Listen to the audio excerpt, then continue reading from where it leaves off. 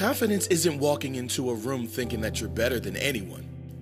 It's walking in knowing that you don't have to compare yourself to anyone. Comparing yourself to another person, that isn't even in your system. There's no thought of comparison.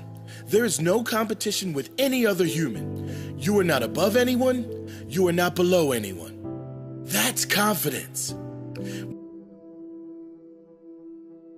Do you have the courage to act outwardly on what you see inwardly? Or will you die a dreamer? Will you die on the verge and on the edge and in the land of coulda, woulda, and shoulda?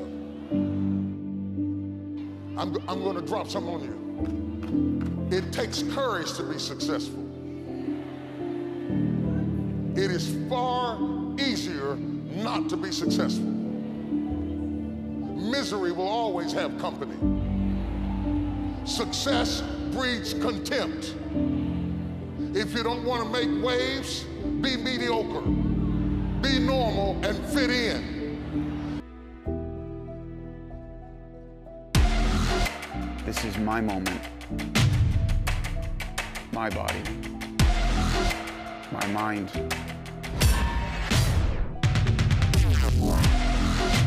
My struggle. My battle. Do you live with conviction?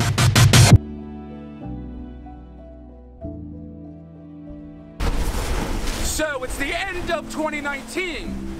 Whether it was an insight video, whether it was a phrasal verb video, whether it was a video on idioms, what were the particular 3 C's that I want you to remember for 2019 that will help you improve not only your life, but also your English? Number 1, confidence. That basically means the belief in oneself that you can achieve your goals in life and in English. Courage. What does courage mean? Courage means bravery. Courage means to do something that frightens you.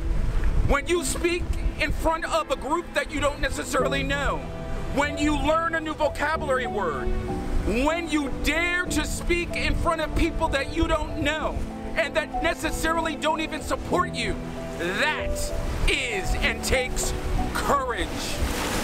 And the last C, conviction. I gotta say that again. Conviction. That means something that you are certain, a certainty, something that you know you are able to do. When you are learning English, you have to have conviction in spite of the naysayers, in spite of the haters. Conviction in the midst of trouble. Conviction in the midst of trouble or uncertainty. Having conviction.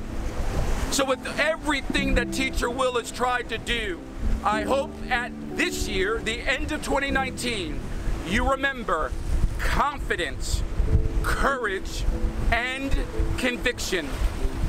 And I'd like to thank you, the learners, the extended family, for being part of this journey, for being part of You and I, We Learn Together. The best is yet to come. Thank you to each and every one of you.